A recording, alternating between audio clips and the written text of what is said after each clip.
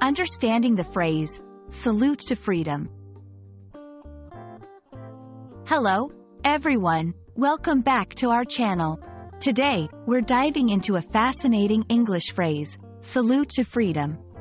This expression is rich in meaning and used in various contexts. Let's explore what it truly signifies and how you can use it in your conversations. Salute to freedom combines two powerful words, salute and freedom. A salute is a gesture of respect or acknowledgement, often used in a military context. It can also mean to honor or pay tribute to someone or something. On the other hand, freedom refers to the state of being free, without restrictions, or the right to act, speak, or think as one wants. When we say, salute to freedom, we are essentially honoring or paying respect to the concept of freedom. This phrase is often used in patriotic contexts, such as Independence Day celebrations or veterans' memorials.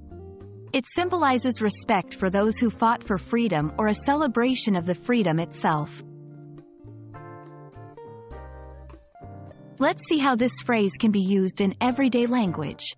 1. During the National Day Parade, the soldiers gave a salute to freedom. 2. The documentary on the revolution ended with a powerful salute to freedom. 3. As an artist, her latest exhibition is a salute to freedom of expression.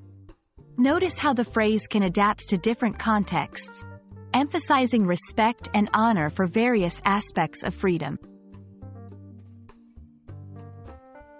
Salute to freedom is a phrase that carries deep respect and admiration for the concept of freedom.